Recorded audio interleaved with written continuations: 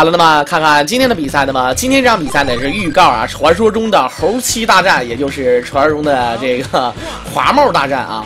这华帽呢就是什么意思呢？就是这个华阳和假冒啊，咱们传说中的帽叔啊，30来岁了啊，但是事实上小狼也奔3的人了，你说是不是啊？好了，那么咱们不多说废话，比赛呢也是正常开始。华阳大伙儿知道老朋友了啊，传说中的龙珠猴，其实他之前的主力呢是龙包猴啊。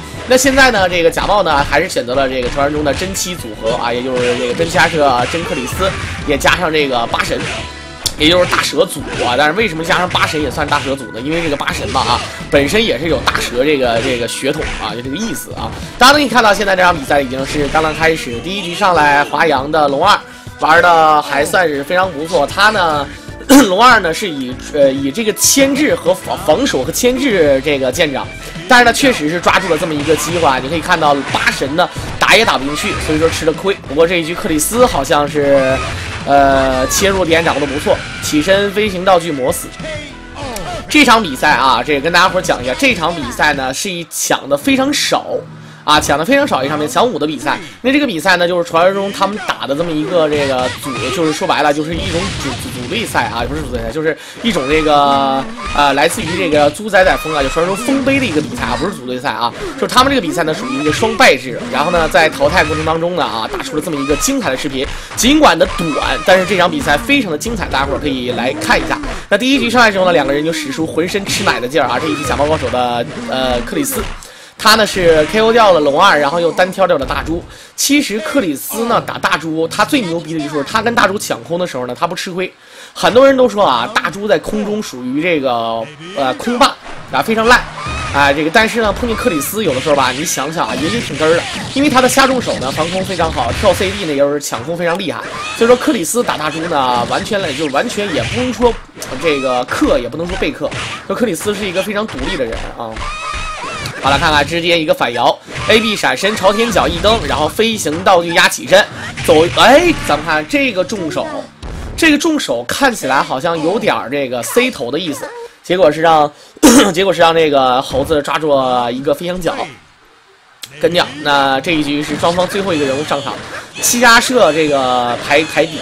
其实这个组合呢挺好的啊，八神给克里斯的留气儿，然后呢克里斯给七家社多留一颗气。这样的话，这个组合呢也显得属于那种留气儿留得非常牛逼的那种组合啊。下重手防空这招呢，我管它叫什么呢？叫这个撩空手啊，一个手放到另一只手的这个上，然后往上一举来了。咱们看一下3点，这必杀 KO 1比0。华阳呢这一局应该说吧，他打七家社的时候呢，你可以看到他多注重于在空中的游走，然后呢突然来一套狠招。事实上这招呢，在小的时候啊，这个我们游戏厅里面也好多人这么玩猴子，只是肯定没有他玩的这么厉害。但是这种玩法属于什么呢？就是说我先不跟你接触，我就一顿神晃，然后呢我打不着你，你也打不着我，但是你想打我，坏了，我的运动轨迹呢就是等你来打我，这时候我扎你。像七家社呀，像什么，比如像我们小时候有很多人愿意玩什么七家社，愿意玩什么那个克拉克啊，像这种类型的角色，怎么说呢？比较依靠于这个什么起跳啊、闪身呐之类，很容易中这个猴子的圈套。当然呢，也不能说被克，尤其是这个真七呢，其实他呢，这如果粘到猴子的话，猴子也是不好办的啊。看看1比0之后，这一局华阳龙二依然是打得非常的嚣张，但是这一局看看抢空1点，落地下盘轻手这个下轻手，咱们看一下，空中抢空忍一下，左右下轻手非常的远，前跳臂。龙二最牛逼的就是什么呢？就是跳轻腿呀、下轻手啊，这种类型的招式啊，特别快，而且呢也特别长。而且加上呢，说白了啊，可以曲跳出招。你比如说跳轻腿可以落地重手，可以下重手接皮鞭，然后呢，包括呢跳臂也可以接指名头，以及这个下轻手可以接皮鞭，都是啊都非常好的招。咱们看这一局华阳已经是没谁了啊，龙二呢是直接往里打，然后还抓住了指令头必杀。咱们看一下慢镜头显示，他是一顿这个下重手腾空骗对方起跳落地下盘3点接踢杀，然后前重手接升龙，然后打对方起身的时候呢，这种时候啊反摇前切反摇手这个提前输入呢，为什么牛逼呢？就对方有晕点，他不敢动，他生怕自己动一下被打晕，越是怕晕越容易被抓啊！大家伙懂这个意思啊？咱们看七家社站 A 想要反摇没接上。龙二只要跟七家社控制好距离啊，然后这个七家社确实不太好办。跳过来，两个人同时出指令头，但系统判定给了齐亚社，前冲一点想要抓，齐亚社反而摇了一个正手，或者是反手。咱们看这个抢红跳地落地是指令头，两个人互相择了一下啊，互相择了一下，这应该是反手。如果没猜错，这应该是啊反手啊。这个正手是尤其是塔拉腰，印度尼西塔拉腰就那个啊。好了，跳过来，托马斯一点前跳 CD 卡空，直接转球转死。这一局呢，由于被1v3啊，由于被打成1v3的局面，所以说翻盘还是有点难。不过不得不说啊，其实齐亚社打这个龙二呢，两个人也没有说谁有优势劣势。齐亚社拳脚方面上也不比龙二短，而且这个双方啊都是属于这个主角这个 BOSS 系的，就属于那种就是说大蛇八节级那种啊。龙二和这个齐亚社都属于啊。来看现在这边的两个人对拼，假冒已经是连输2局。这一局呢，八神开始防守。其实华阳，你看，你说很多人说华阳龟，但是龙二这种人呢，一旦打进攻的时候呢，你说他龟吗？他也不龟，他也是为了多打点血。好了，跳 CD 破防，切防过来，重手一摸，落地下盘3点，这是铁死啊！这种情况下接皮鞭，接啥都是死。如果要是装个逼的话，也可以下轻手接皮鞭啊！你看3点之后下轻手接皮鞭也是死，但是呢，这个尽量是多打点气儿是比较重要的。来看这边的克里斯，轻手挥弓下盘2点。这个下轻手如果再长一点的话啊，如果他的下轻手长，有点像八神那个下轻手，那就牛逼了，那就确实是啊，这个接前轻手再接必杀，那多么嚣张的一件事情。龙二这一局既然打进攻，前冲被好的，这个打鸡头裸有点不可思议啊。这种招式正常要是跟这个龙二的指令头去拼的，铁是不合适。你看下重手之后呢，前打鸡头，龙二好像是想要出下重手，而且龙二的下重手有个缺陷，就是说如果对方是蹲姿或者说身材比较矮小的话呢，下重手呢是离得越近越打不着啊，离得近就打不着。漂亮，克里斯这一局非常牛逼，后跳 CD， 大猪被打了一套狠招啊，轻手一波前下盘3点再来。好的，非常的稳啊！这种情况下没有选择要接这个必杀，选择了接这个大升龙。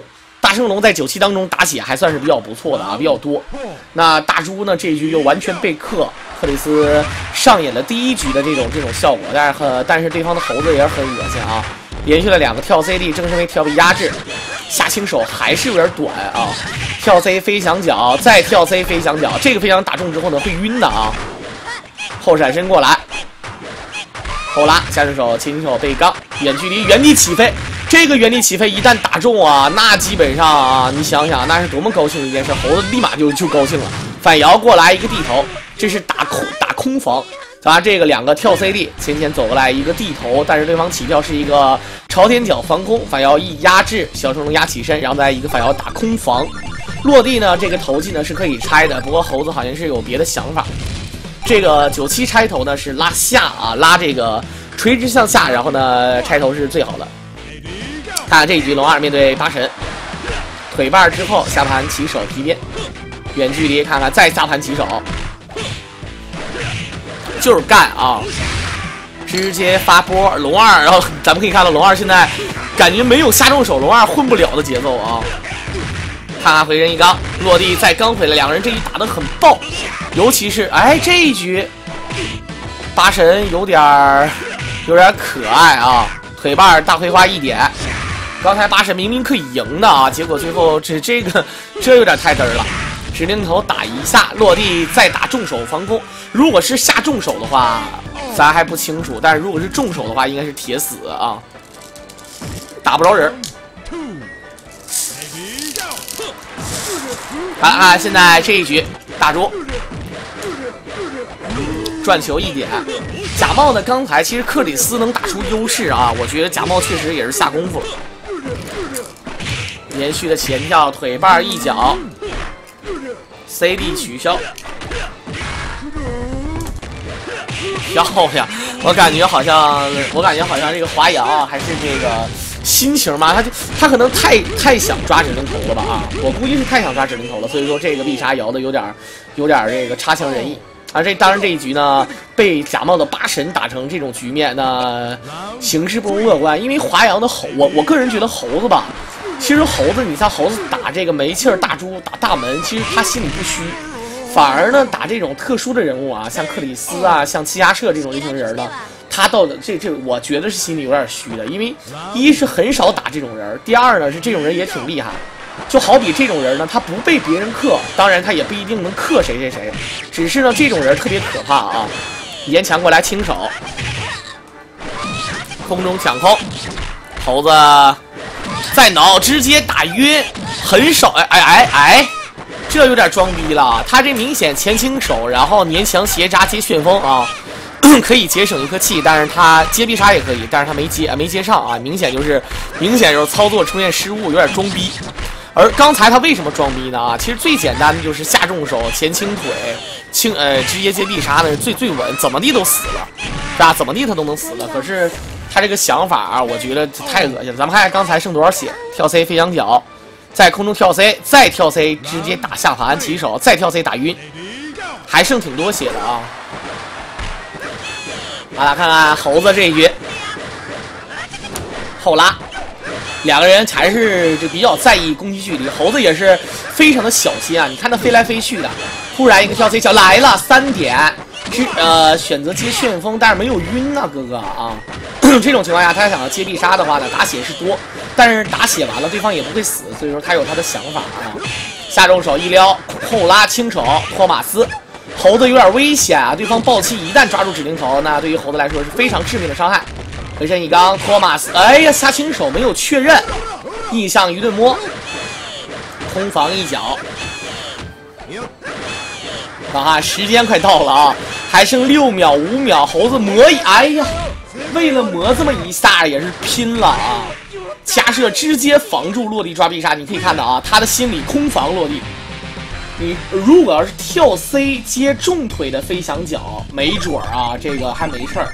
结果是直接裸轻腿飞翔脚，那直接空防落地又抓你，那是没商量的啊！那这太嘚儿了啊！当然现在这边的龙二，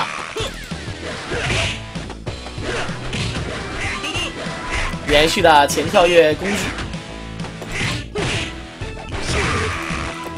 看看2比2之后呢，两个人打的还是很用心呐。对于假冒来说呢，他真正的杀手锏就是这个奇亚社和克里斯8神呢。如果打得好，那他这一局优势大；打得不好，确实也靠后面两个人。很多人曾经对假冒说过啊，如果假冒呢反应速度再快一点点，然后呢8神如果这个能练到这个1线顶，那么假冒绝对是。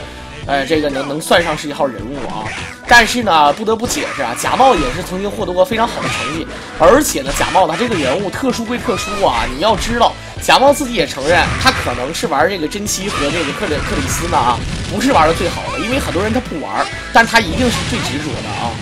好了，这一招是打了龙二一个满堂彩，打了很多的血啊，跳臂抢空，下重手摇空腿绊一下，空中再抢。下手皮鞭，克里斯这种人啊，如果说打龙二的话呢，他最害怕的是龙二的这个裸皮鞭，但是呢，他有气儿的时候，他可能会有想法；没有气儿的时候呢，这个裸皮鞭嘛，你比如说你这个跳 CD， 你小跳就是被抽，大跳呢，人家可以反应过来，比如收招或者是朝天鞭或者下重手。就是想法也是不太好啊。龙二这个人呢，也属于那种啊，就是挺膈应的，很讨厌。这个人就是你玩的时候，你觉得好像，哎呦，我怎么就玩不了那么厉害？但当你打那种厉害的龙二的时候，你就觉得，你就玩起来你就觉得真讨厌啊，膈应他啊。当然这一局奇亚社是一个咕噜臂，这招呢就是传说中的咕噜臂啊，也就是闪身抓，站 CD 顶拆，然后忍一下之后咕噜臂。这个咕噜完了之后呢，看看大猪。跳 C 转球爆气，远距离之后看看啊，这边跳过来逆向，空中抢空。大猪呢，他确实心里啊比较这个，他害怕这个奇亚社离得近，因为拼指令头呢，奇亚社并不弱于大猪，而且奇亚社指令头非常的多，正反必杀，而大猪呢只有一个反摇前手。当然这一局呢还是利用拳脚的优势啊，跳 C 打得非常不错，一个后前 A 后拉之后呢，奇亚社好像。想利用这个拳脚再往前打，可是闪身的一瞬间还是被跳 CD 打中。就算没打中啊，你要是闪得晚一点，没打中，或者闪得早一点，落地还是会被抓。所以说大猪呢，他如果把距离控制好，奇亚社是插不进去的。尽管这个加射跳重腿啊可能也非常长。看这局3比2，两个人打得很焦灼。下入手之后呢，前直接一个抓，跳 CD 下盘起手，远距离落地，直接 C 头一根。好的，被八神抓过来，鬼木来重手接葵花3式，然后再看看左右想抓。刚才他走的有点远啊，因为他害怕被对方起身抓了，他走得远，如果走得近的话，那绝对是可以抓到龙二的。最终呢，还是一个重手，一个旋风抓过来重手接必杀。咱们可以看到啊，这个掏裆手落地一个抓之后呢，龙二并没有反应。龙二呢，如果有一颗气在身上的话呢，可以选择摇反轻手。对方跳过来的话呢，要不我就抽你皮鞭抽你，要不呢我就是反轻手的反手的必杀。当然呢啊，这个就是说白了就是复合性使用，说白了就是多择一刀啊，就只能是择一下。好了，又是原地跳抓。果然啊，这个果然啊，我想说啊，这个跳抓这个招式啊，有的时候真是你反应不过来，没有强力起身防空的招啊，这跳抓太狠了。AB 闪身直接一个头，前 AB 闪身，这种情况下刚才不应该出下重腿啊。如果是老 K 的话，就是出这个扑地。如果出扑地的话呢，刚才八神就悬了。当然这一局可以看到八神是1v3的局面。3比2之后呢，假冒并没有用后面两个人能创造出什么样的精彩，反而是第一个人物八神获得了这么大的优势。看看后拉，猴子起飞，空中一抢，还想跳抓萧峰啊，已经是想太多了。这个猴子如果再中这招的话，好的，这个抓过来没有接重手，华阳想法是，我怎么又被抓了啊？他想的是我怎么又被抓了？大升龙摇起来，轻手飞攻。明显是要1v3的局面啊，就想打1v3，正在这个争取，但这点血呢不足以被这个猴子去牵制。你看猴子正常啊，他恶心在哪儿呢？就是说你没血了，我飞来飞去磨你也好，扎你也好，那你就是点忍着，尤其是在你没有气儿的时候啊。逆向跳地回身一刚，当然这一局克里斯没有气不假，可是血量非常多。在打猴子的时候呢，他现在看看是怎么个情况，他选择了打防守牌啊，下重手撩空，下重手前一手直接反摇背刚，又是麻花手。你看这个麻花手啊，非常变态，逆向有晕。哎呀，他这个跳重手，如果飞翔脚接上的话，那会晕的啊。接上之后呢，下臂应该下臂就会晕，或者是下臂下 A 站 A。反正是轻攻击，不要小看啊，晕值也，反正是晕值低是低，但是它并不是没有啊。3比3平，两个人这个基本上呢都是能我感觉什么回事？假冒有2次八神创造出的这个优势，然后呢华阳有这个2次龙二创造出优势，剩下的都是靠这个猴子和七加射啊，这个克里斯什么之类的啊，连续的前下盘抓过来，再重手葵花3式。好了，翻过来落地再抓跳抓，这个跳抓华阳非常害怕啊！你可以看到啊，好像华阳呢不怎么吃跑抓，但是这个跳抓呢非常吃。腿瓣一下，前冲皮鞭，龙二血量不多，反而呢选择了开始进攻。好了，空中抢空，直接往后拉。这个好像在拉的过程当中啊，也意识到时间不够了啊，还是再往前顶一顶吧。皮鞭抽完之后，腿棒，你看他这种的，你说他龟吗？我感觉这就属于什么呢？就是动态牵制啊，不是说咱不是说龟，因为你对你这种就是龟了啊，时间到了。但是你想啊，你得这么想，那我血比你少，然后时间还快到了，我肯定得往前打进攻啊。但是在进攻的同时，也不能盲目的打，跑到一个非常恶心的距离，我能摸着你，你摸不着我，这个就是动态龟啊，这就是动态龟。看看现在，大哥了 ，Round 3。Ready go， 啪 KO 啊，应该是 2啊，不是 3啊，就是直接上来一个地头，一个登山梯就直接给登没了啊！左右爆气，看看大猪，这次往后拉，手里拿2团火，真是过瘾啊！直接气功，远距离再跟气功打 counter， 跳 CD 卡过来，各种不控制啊！好了，跳 CD 顶一脚，逆向但是没追上啊，回身一顶，再跳 CD 有 counter， 但是距离比较远，连续的往前拍。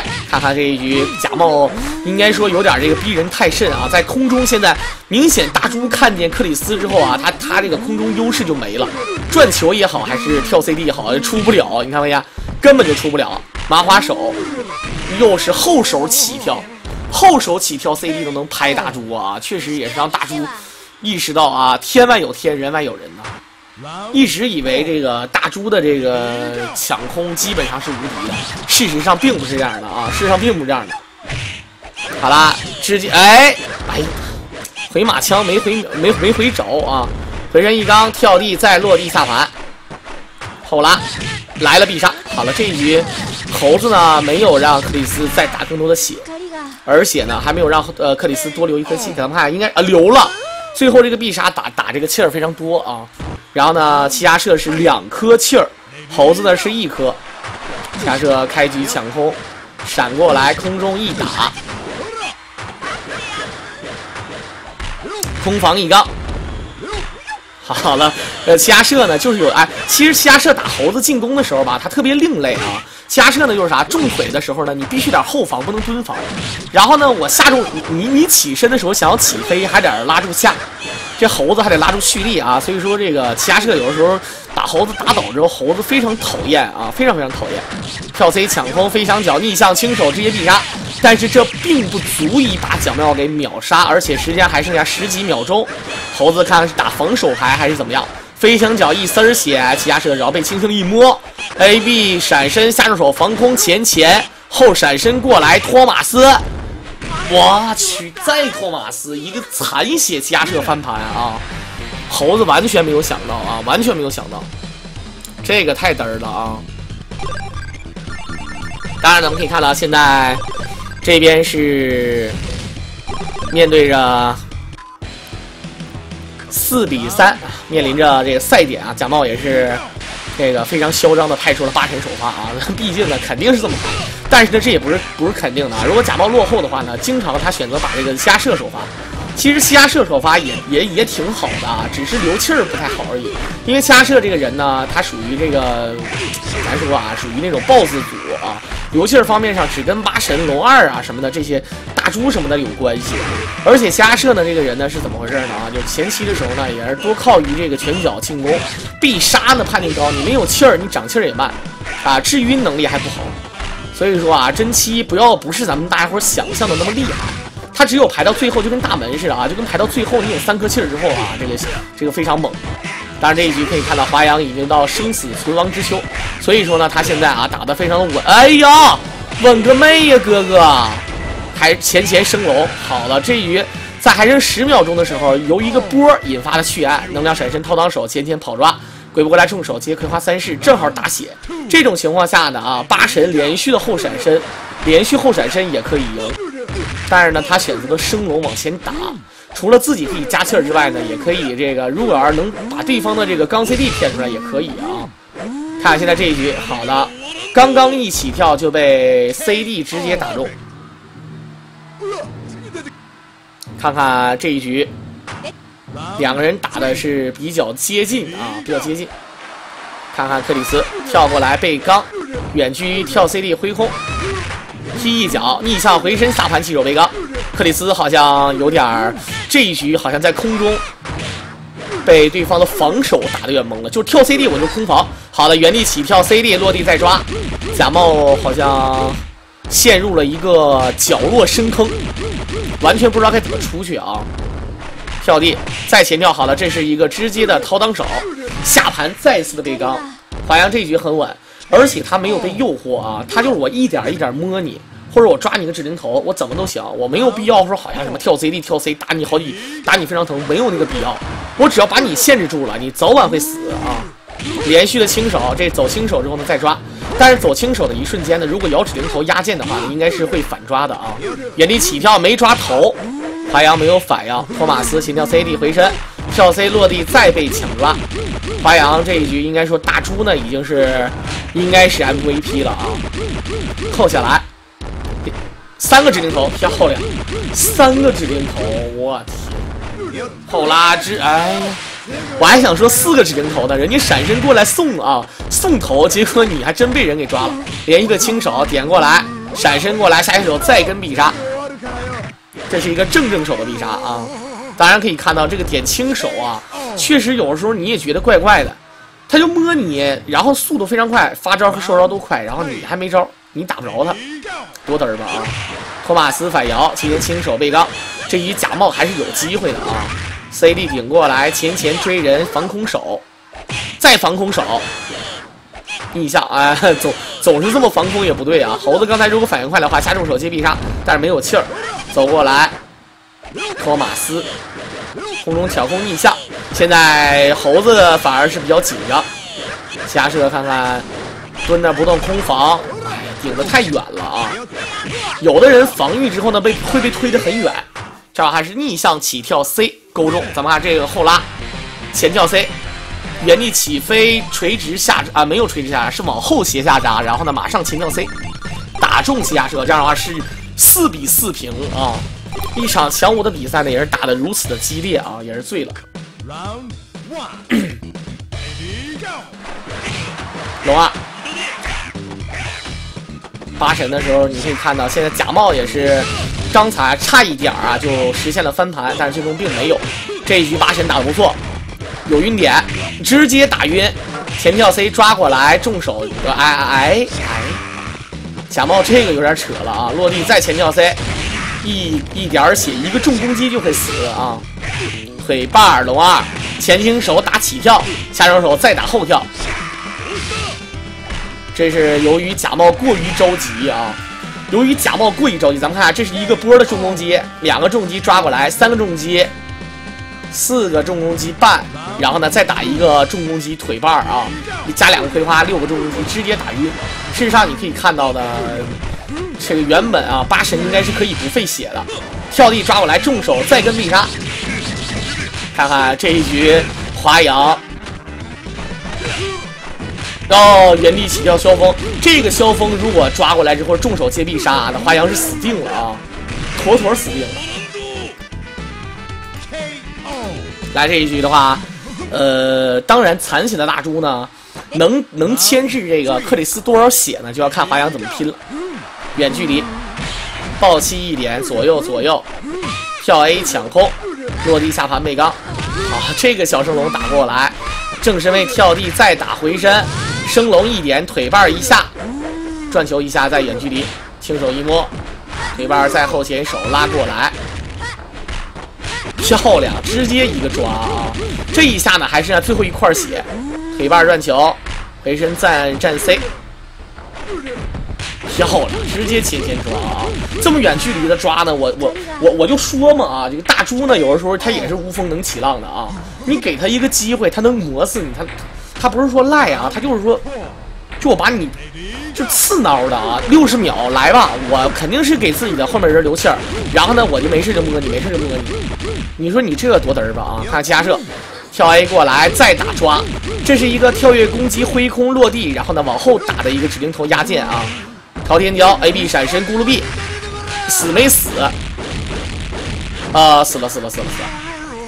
你别看这个大猪的皮糙肉厚啊，但是加射的必杀呢血量也是非常多的，只不过这一局呢，由于大猪呢是打乱了节奏啊，原本是一个1v3的局面啊，没打出来，跳 C 抢空逆向回身，加射下重手再防空，2个人怎么办？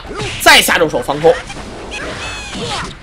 直扎过来落地下盘，回身直接正摇 C， 前冲要点轻手嘛，连续的2个重腿后拉。